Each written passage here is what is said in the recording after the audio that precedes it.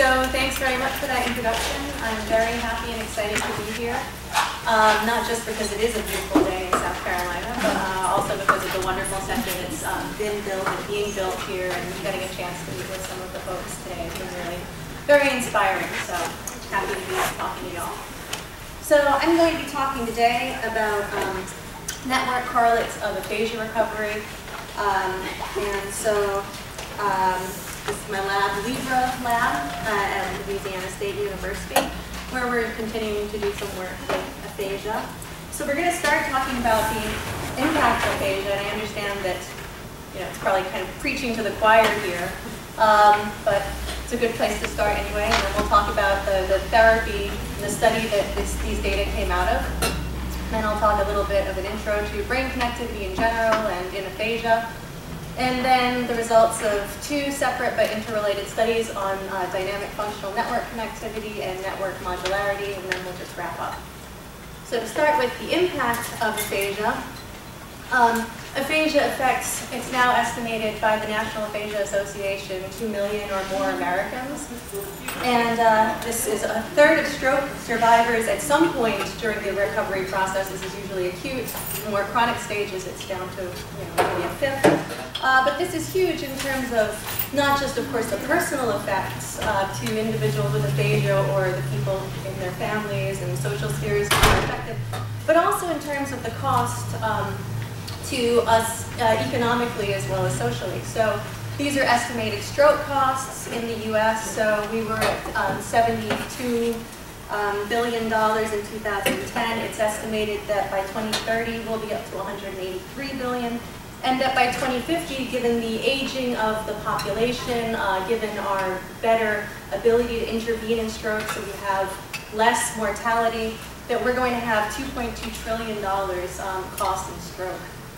And this is huge as far as the impact on our economy, but also the impact on the quality of life for people with aphasia. So there was a study done, granted this was in a long-term care facility, but where individuals in the facility were asked about quality of life, and it was found actually that aphasia had a greater negative impact on their quality of life than either cancer or Alzheimer's disease in this cohort. So we're talking about really very significant effects. And most people still aren't familiar with aphasia outside of perhaps this lecture series, outside of knowing someone with aphasia.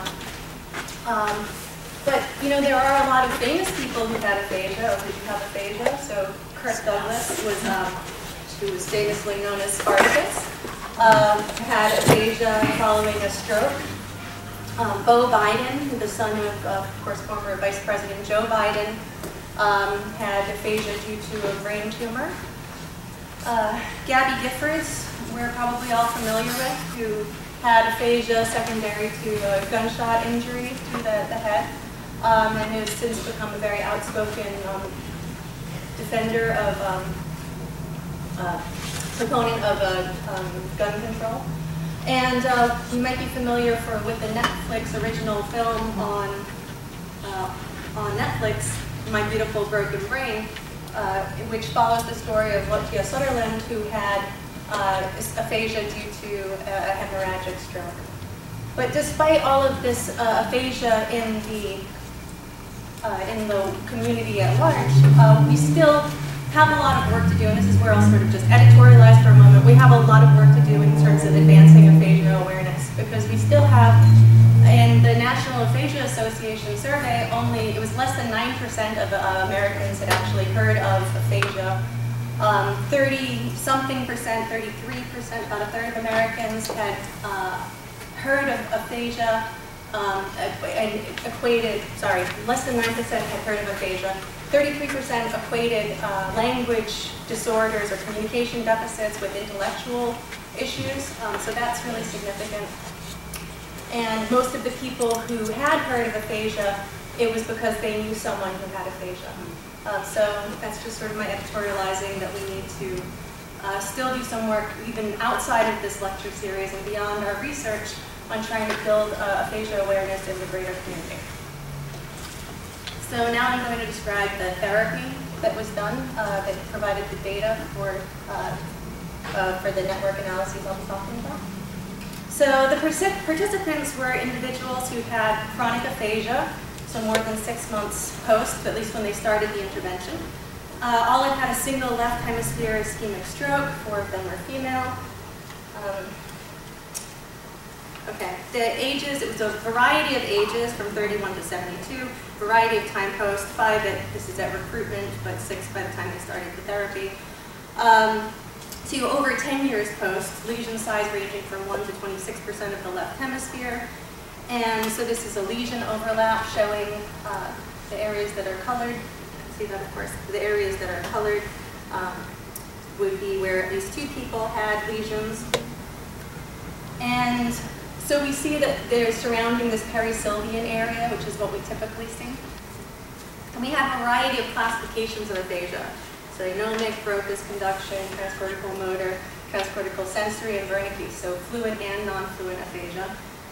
And this is sort of representative of what we often see in stroke studies unless we control it very closely, in which case we risk not being able to recruit adequate numbers of people. That we have a lot of heterogeneity in the subject pool, and then consequently it becomes hard to explain some of our heterogeneity in terms of results. The therapy was an imitation-based therapy, so people were actually just hearing words and phrases or sentences, and then we're repeating them. And this was provided on a computer program that was on a dedicated laptop that they were lent for the duration of therapy. And this was important in order to achieve the intensive therapy program. So people did 3 sessions a day, each of 30 minutes, and they did this 6 days a week for 6 weeks. So this was important because intensity of therapy is probably the one feature that we can say is strongly correlated with the therapy outcomes. So far, we're working on it. Right? The outcome measure for this particular, for these data that I'll be showing is narrative production, so more of a naturalistic, kind of ecologically valid, I'd argue, discourse measure. And it might seem strange to think of repeating words and phrases as contributing to improvement in narrative production, but there was a biological motivation for this. So some of you, all of you in this room certainly are probably familiar with mirror neurons, which were identified in the macaque monkey. And so these are neurons which were initially found in motor areas, which were active both for observing someone performing a function, an action, a motor action initially can, and also for performing the same action. And of course, we don't do that kind of invasive measurement in humans, or at least in healthy humans. So we have, however, seen that there are mirror properties, we could call them, networks within the brain that are active for both the observation and execution of motor tasks, including hand motor tasks, but also including mouth motor tasks, such as speech. And so it might seem strange to think of repeating unrelated words and phrases contributing to a narrative production. It's a different task, but the theory is that we were activating this frontoparietal circuit by having people observe, and then as it became strengthened through the observation, the individuals became better able to harness it and produce speech. So this is an example of a therapy saha, therapy stimulus. Hang in there. And so this was kind of what they saw, various words and phrases, and then the person's job would be to repeat back whatever word or phrase they heard. The experimental design, so it was 6 weeks of therapy, as I mentioned, but it was actually an 18-week study. So people were, had both behavioral and imaging over the course of 18 weeks. So there were 6 weeks of pre-therapy period, so a baseline period, 6 weeks of therapy, and then 6 weeks of a post-therapy maintenance interval. And over the course of this time, there were 4 behavioral assessments, so 6 weeks before therapy, immediately before therapy, immediately after therapy, and 6 weeks after therapy, and also 7 neuroimaging sessions. So spaced every 3 weeks over that 18-week interval, and so there were 3 pre-therapy and 3 post-therapy sessions.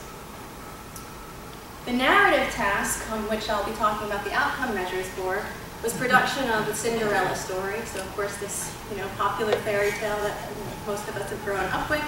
And we analyzed the transcripts to look at the number and the percent of correct information units that people produced pre versus post therapy.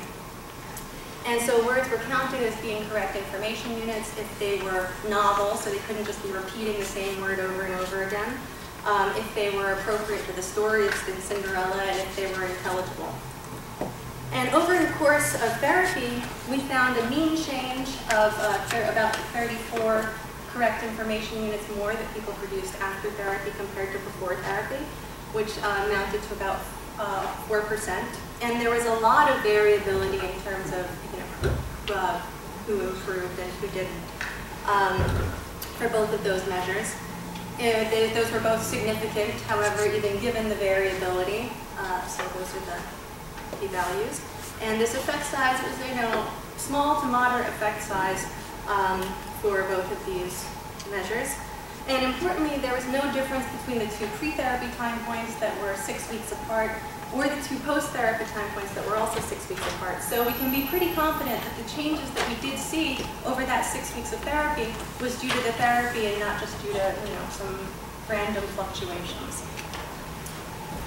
And when we looked at the demographic kind of variables to see what was associated with this improvement, what we saw that if we looked at number of variables that can inform improvement, such as age, time post-onset, lesion size, fluent versus non-fluent aphasia, their baseline performance on the task. What we found was that the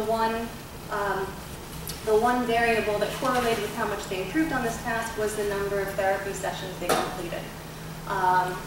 So the more therapy that they did, and we were able to monitor them because they were doing therapy on that laptop, and we were recording them as they did each therapy session, so we could see how many therapy sessions they had done.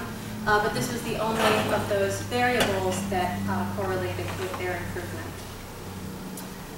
So in summary, based on this narrative task, it seems like imitation therapy might offer some kind of unique benefit that's beyond the therapy task or content. We didn't have them repeating words or phrases that were like, pumpkin, going to the ball, right, that were associated with Cinderella. They were just repeating words and phrases that were chosen on a number of criteria, but including that they would be functional in daily life. So it seems like there's some measure of generalization here, which, as we know, if we work with aphasia, is a notoriously difficult thing to be able to realize. And so this is kind of consistent with the results of Fridrichsen et al. In 2012 for speech entrainment, which is kind of like an online imitation task where they also found generalization to untrained items, untrained scripts. In these results, it seems like more therapy led to better results, but of course we have to be cautious and wonder whether there was a third variable. It didn't seem like people just kind of got bored with the therapy and then tapered off. So we don't think that that was the issue in terms of their amount of improvement, but it's completely possible that another variable like attention might have contributed to their ability to complete more sessions, and also to their ability to benefit from the therapy itself. But in general, this offers support for our fundamental hypothesis that we are engaging this observation execution network and able to, so somehow by having them observe and produce this speech, they were able to then better independently, spontaneously, in the confines of this task, produce speech at that time also. Okay, so now we're going to move on to talk about brain connectivity in aphasia, just a brief introduction. So since we've been doing neuroimaging, we've been looking at various language activation. So these are some early images from PET, where we can see that there are different regions that are activated for different language-related tasks. And this is demonstrating that between controls on the top line and people with aphasia in the bottom row, that there are differences in activation. So the data for the individuals with aphasia is only showing the right hemisphere. This is neurological convention. So right is left, left is right.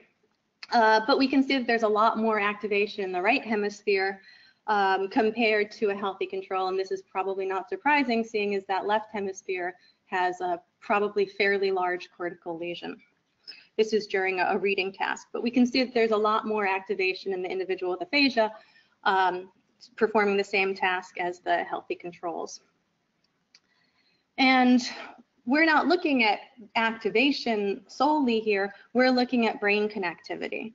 And so I just want to point out that we're talking about statistical dependencies in the time series, not the anatomical connections. So people think of connectivity, they think of connections, they think of white matter, such as you see here, which can also be visualized with diffusion tensor imaging.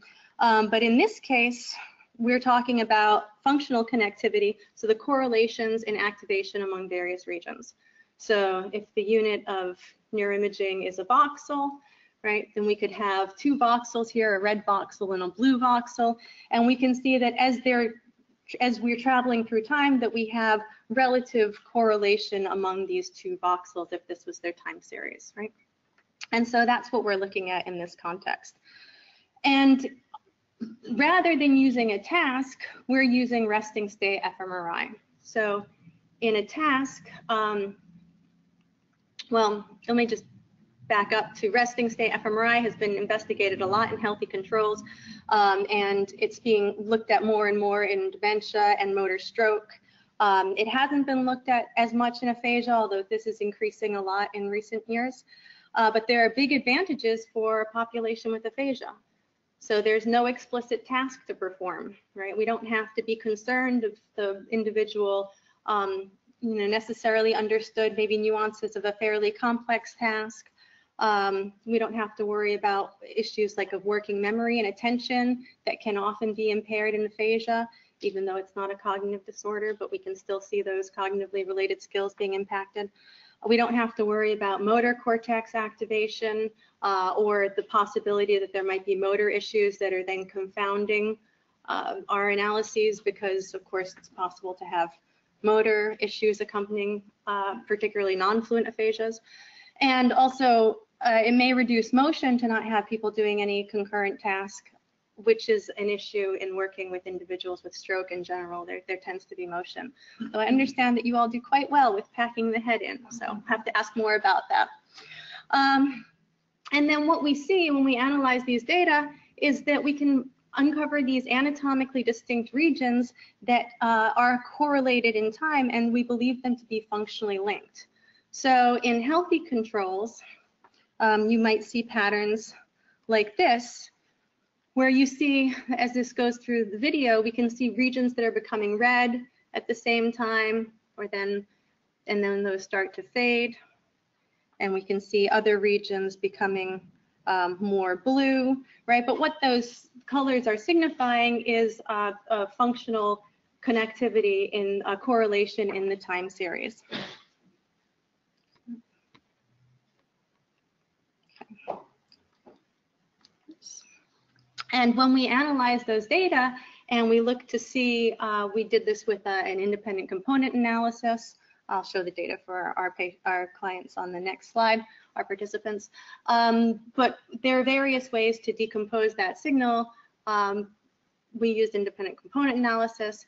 This is using a fuzzy clustering, but we end up seeing these networks, again, which might be anatomically separate, but show up as being correlated. And so some of these, you can see here, these strong, a visual network, right?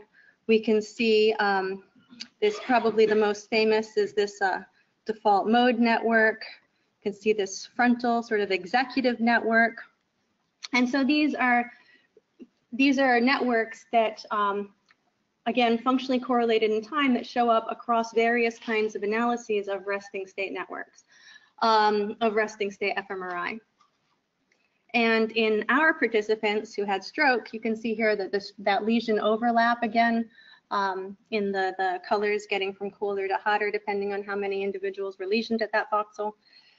And the resting state networks are demonstrated here in the magenta, and we can again see a default mode network. We can see this frontal executive network. We can again see a vision network, various left and right frontoparietal networks, sensory motor network.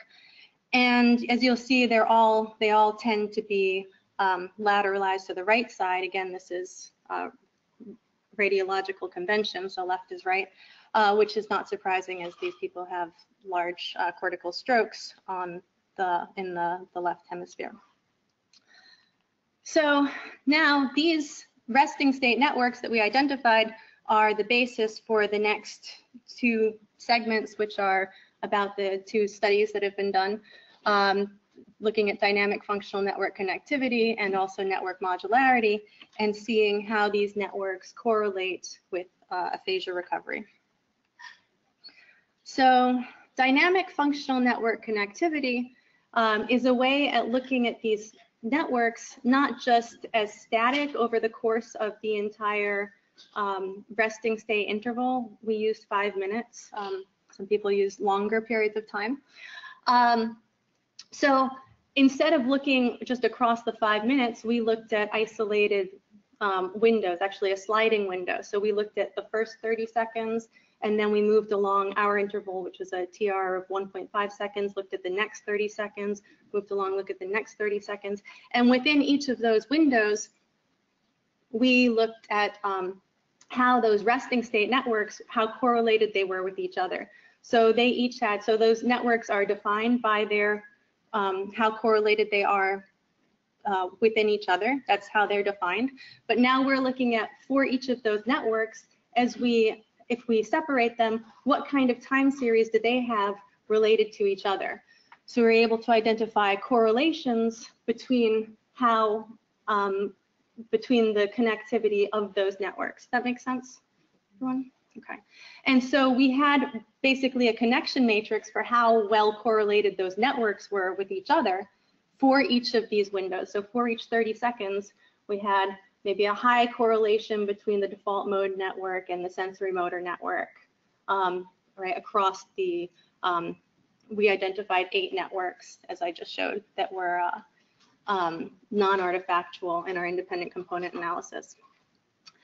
And so then with that group of windows, and so we end up with like 184-ish windows for each of these 5-minute scans, we could say how, and so we ended up with that for each scan. And remember that these individuals were scanned up to 7 times, and included in this analysis were 12 people whose data were good enough to use, who we had enough data to use.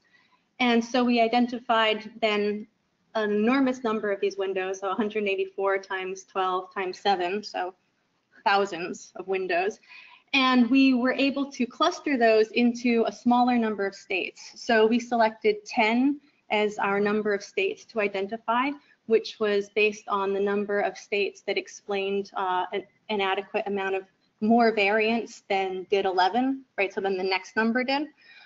So those 10 states were characterized by how the correlations were among those resting state networks. And so we identified, as I mentioned, 10 states. So here are 9 of them.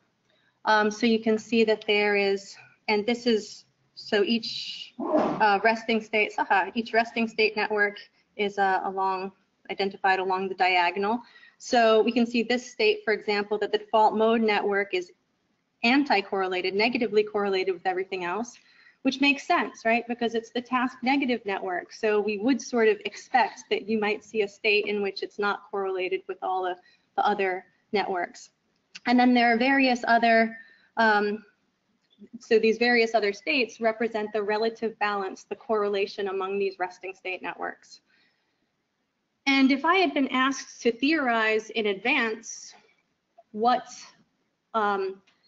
network might be correlated with recovery, I'm not sure what it would have looked like, but we did identify one. It was state 10. I haven't showed it yet. And in state 10, so along the y-axis of each of these plots is the change in the number of correct information units that people produced.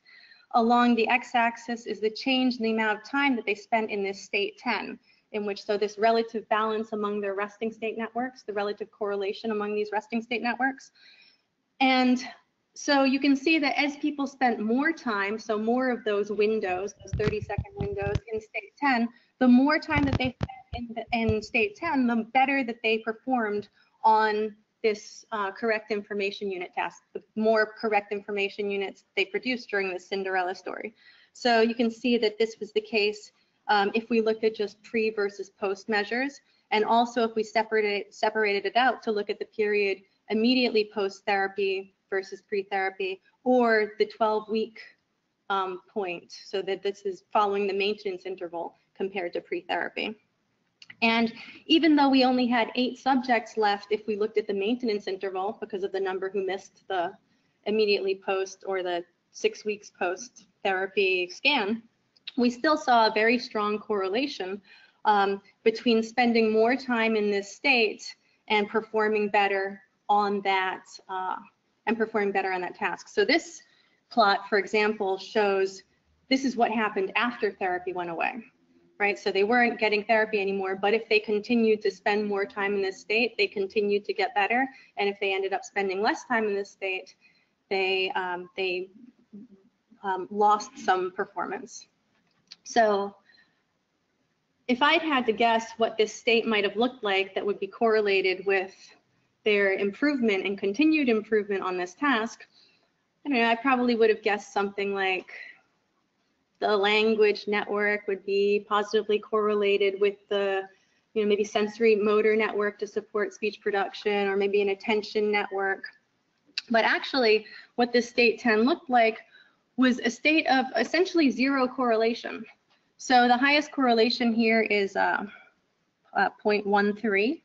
And so all of the states are basically doing their own thing. They're not actually functionally correlated. They're not anti-correlated. They're doing their own, whatever it is they're doing. They have their own independent kind of time series. And so this is a completely data-driven analysis, right? So I didn't go in, I went in here agnostic, and this is what the data showed. So interpreting it, I thought that this showed evidence for increased improvement on this task with increased functional independence on these resting state networks, right? So their time series are becoming more independent, they're becoming less correlated, and we're seeing that this somehow supports improvement on this task. I think it's driven by the ability to isolate these networks in order to be able to support performance on this task. And it's actually consistent with findings, although I was surprised to see it at the time, it is consistent with findings that we see for more focal and more efficient activation. We see it in expert compared to novice motor control. So for example, these data, we see 2 images here. One is, this is actually during setting up a fake golf shot in the scanner. People would do a little finger proxy swing.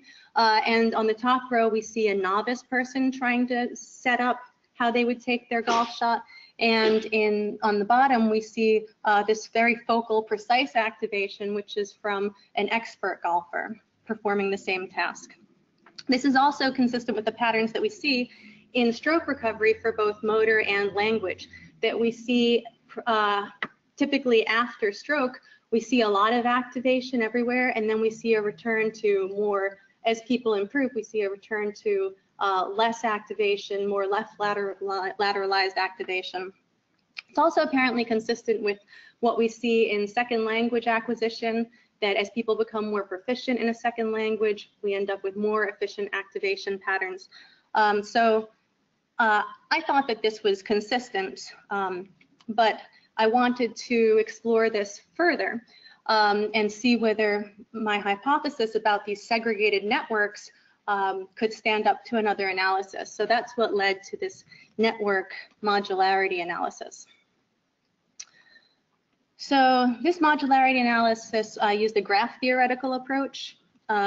Graph theory is the study of pairwise relationships among different units, which we call nodes, and then the connections between them we call edges.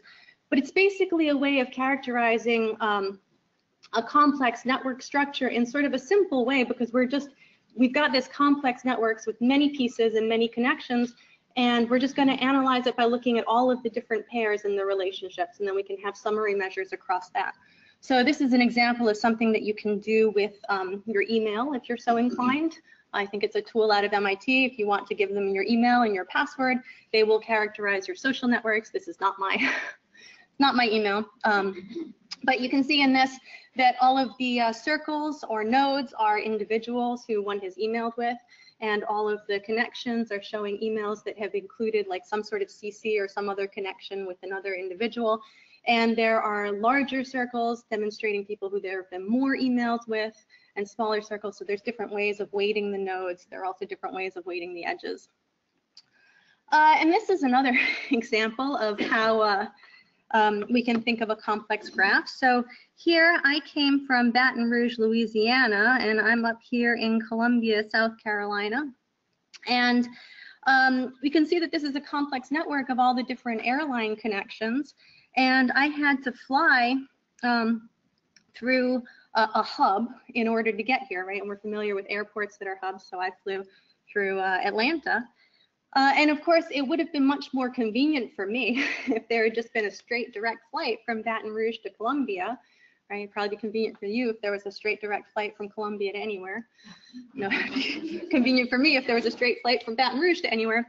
But of course, at what cost would come those, direct flights, right? So anytime we're weighing out, we're creating some kind of complex network, we're weighing out between the integration and the segregation. So yes, we could have direct flights between every airport in the country, right? But then that would come at a tremendous cost. So we're always kind of weighing out between the efficiency and the cost, so integration and segregation of a network. And so we can also conceive of the brain as a graph, and different parts of the brain as being nodes, and then the connections, in this case functional connections, because I'm dealing with the correlations, as the edges. And again, we're always dealing with this integration versus segregation measure. And these are really two different ways of looking at the same network, or different sets of measures that you can use looking at the same graph. So we see here, these are two identical graphs, but in one we're focusing on the hubs that are integrating. On the left, we're focusing on those blue hubs that are integrating the different pieces, and on the right, we're focusing on the modules, or the extent to which the graph can be pulled apart into these subgraphs, which are more densely connected to each other than they are to other parts of the graph. So those would be modules. So I did a modularity analysis with these same data. So modularity is basically a measure which can be derived from that equation, and it gives us this modularity measure Q. And we can see these two graphs on the left and the right. They both have identical numbers of nodes, identical numbers of edges. They both have equal degree, so the numbers of average connections between that each node has are equivalent, but you can see that the organization of them looks quite different. So on the left side, you see that there's a lot, it looks kind of just more generally connected. Whereas on the right side, you can see there's a little bit more structure to it, and you can see some pieces kind of appear more separate. And so the left side is actually, it's actually a random network. I just created a little toy network, told it how many edges and nodes, et cetera, to have.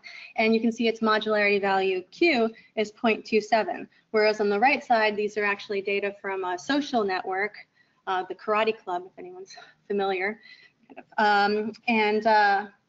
This has a higher modularity value of 0.41 because it has actual network structure. Whether it's a social or a biological network, it's common for there to be segregation and more modular kind of organization, which makes sense if you think of that, if you think of the example of all the airlines, right? You can't have everything interconnected. It wouldn't be a very good way of getting things done. And so in our case, the network nodes were parcellations, were brain regions from a parcellation, which included 463 nodes from the Connectome mapping toolkit. And so for each of those nodes, we were able to get a time series. And then for any node that was included in a resting state network across all of the subjects, we were able to model that as a graph. And so the resting state networks then served as the communities. So when we saw that example of integration versus segregation and the division into the modules or subgraphs earlier, those modules or subgraphs were created, as is usually the case, based on what's going to give you the highest modularity value. What are the sections, the segments, the divisions of this graph that are going to make for modules that are the most interconnected to each other, right? But in this case, rather than assigning the nodes membership in the community based on what's going to make them most modular, I assign them based on membership to a resting state network. And so when I looked at the modularity value from looking at as if all the resting state networks, calling each of them a module, and looking at the that Q value, I found that consistent with the hypothesis that prompted this analysis, that as people's brain organization became more modular, as we saw this segregation increasing, that we saw that same change in correct information units.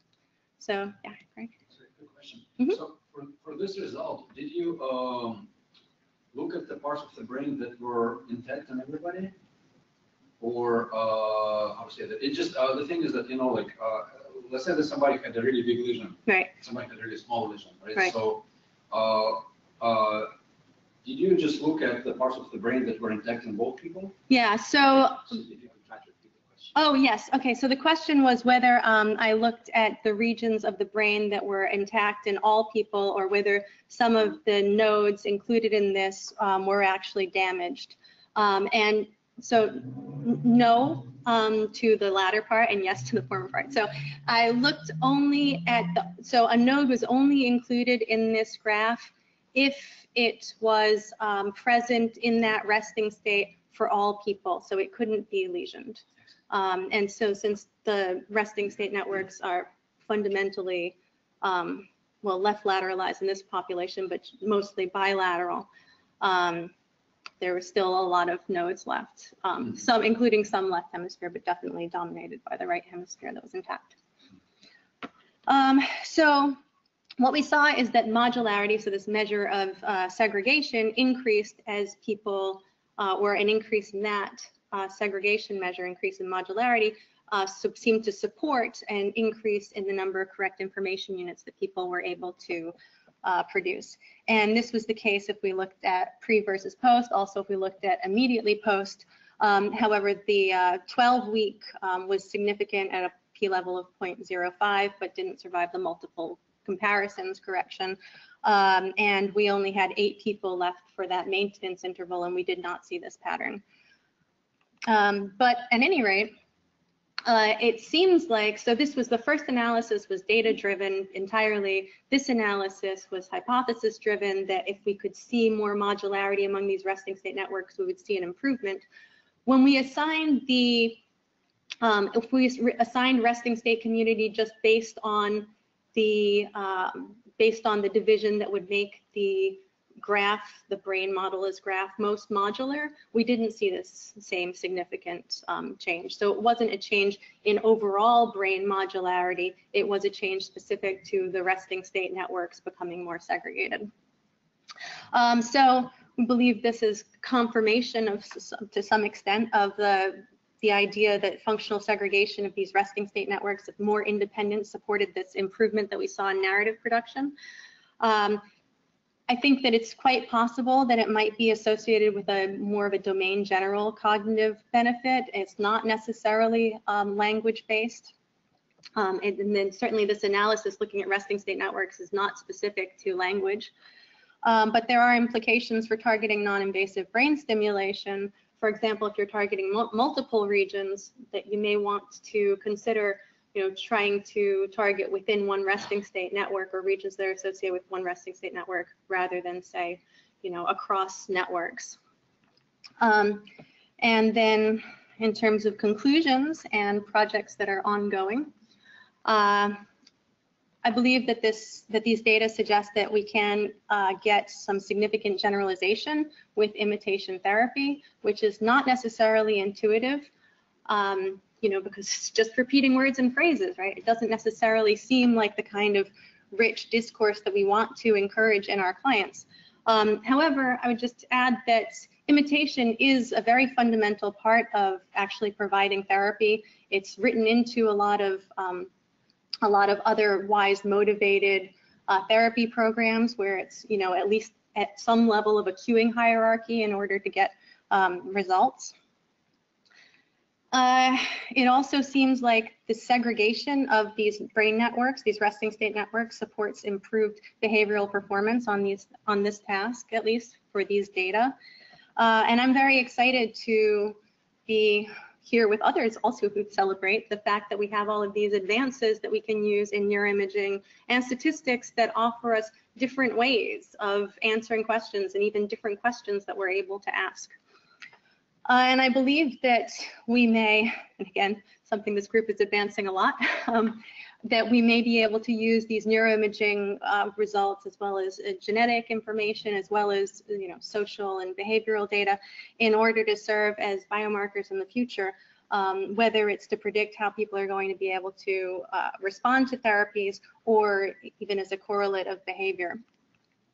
And current projects that I'm working on, I'm looking at the relationship between resting state and task-based networks in aphasia, because, well, for one, it was something a reviewer pointed out, but I am inferring that these changes in resting state network are related to the task, but I'm not actually measuring their performance during task. And so that is kind of a jump.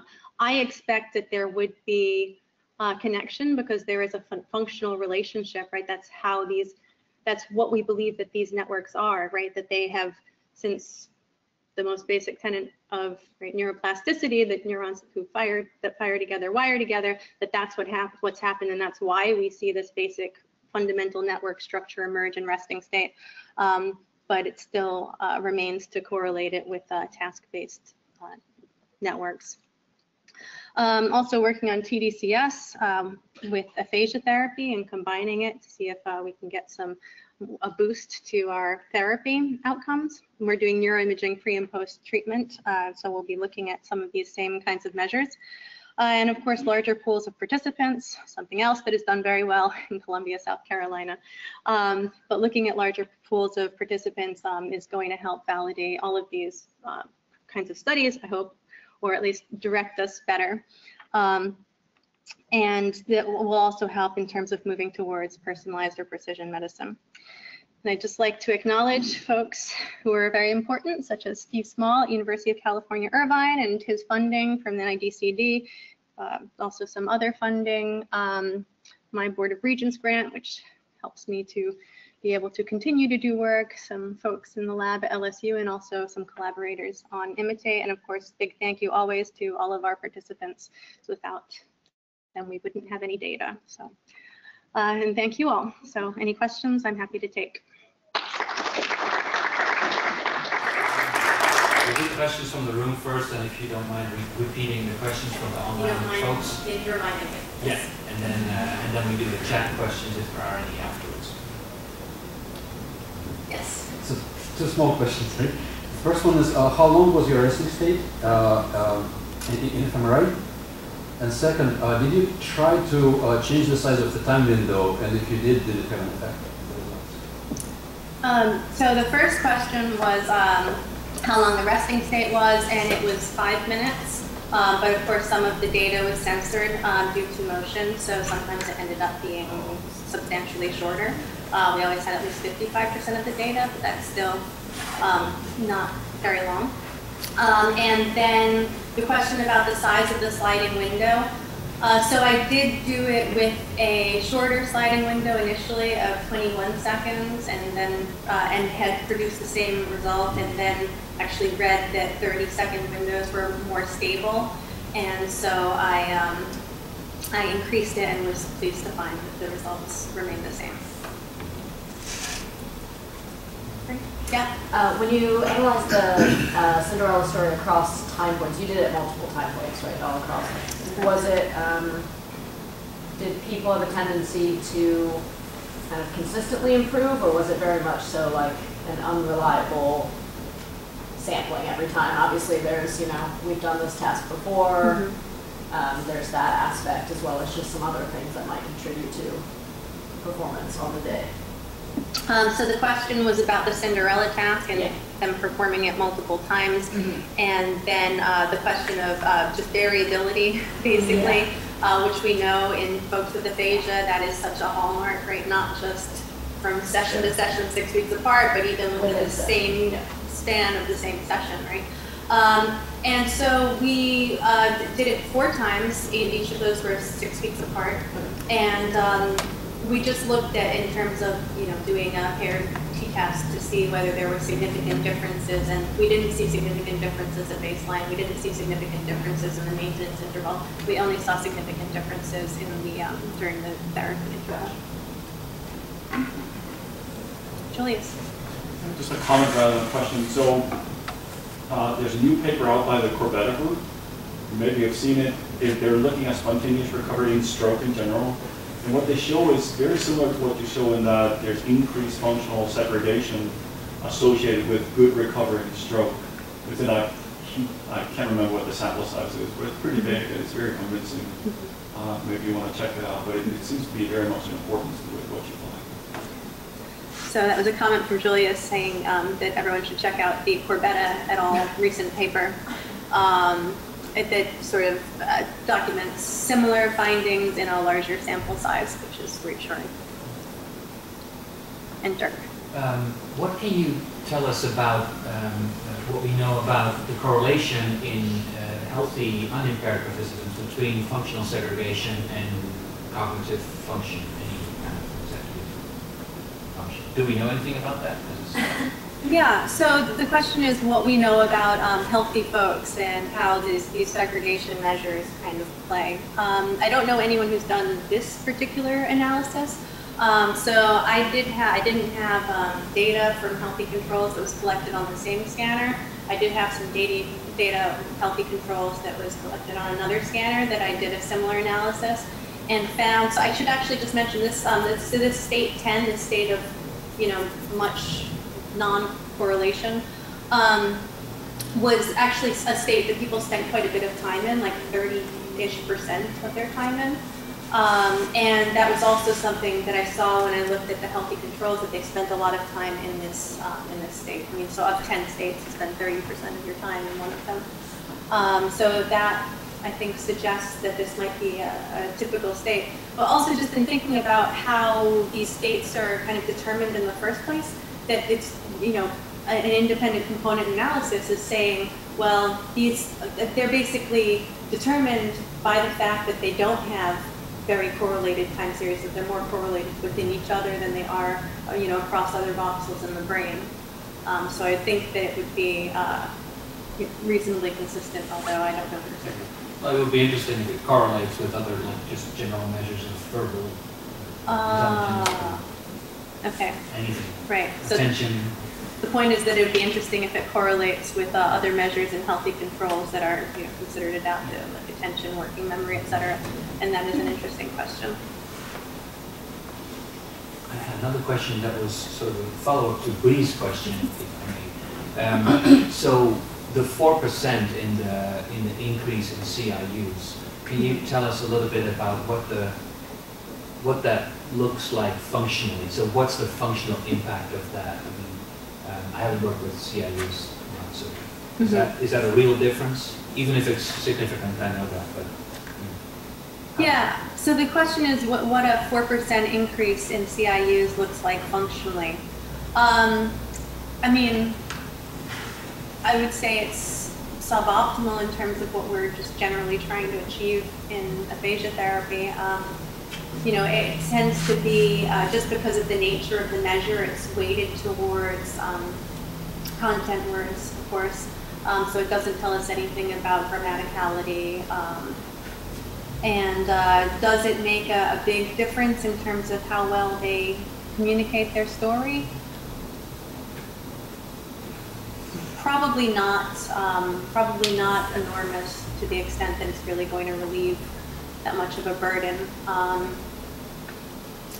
But I mean, I don't mean it to be a right. nasty question. Right.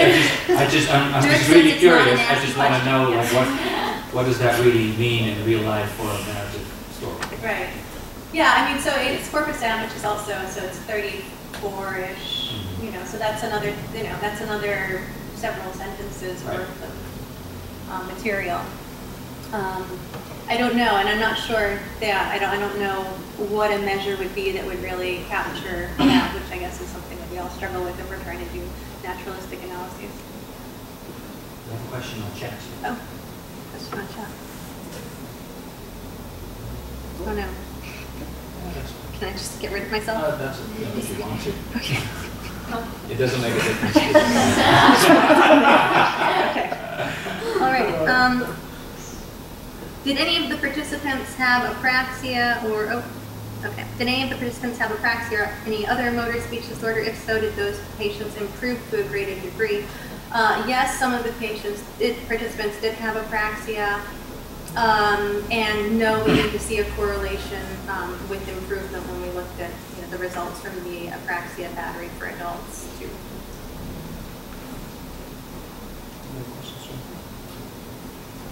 Did you see any relationship between just the motion in the scanner and, I don't know, performance or recovery?